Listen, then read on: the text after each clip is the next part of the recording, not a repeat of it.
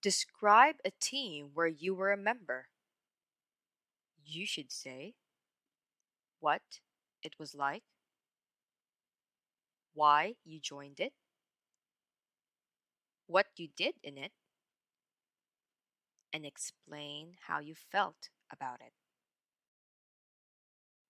This question reminds me of a school team project that I participated in a couple of years ago. Well, I was part and parcel of this team because it was compulsory and nobody was exempted from it. Back then, I was still a high school student and our teacher divided the class into four teams. I can still vividly recall that my team was made up of 8 members who were all my classmates, and I had the privilege of being the team leader. Each team was tasked with a particular project that had to be realized within a given time frame. For my team, our target was to devise a product that would be designed, manufactured, and sold. We had to think about a product that didn't exist and would be appealing to consumers. After brainstorming, my team came up with a brilliant idea that was presented to the rest of the class.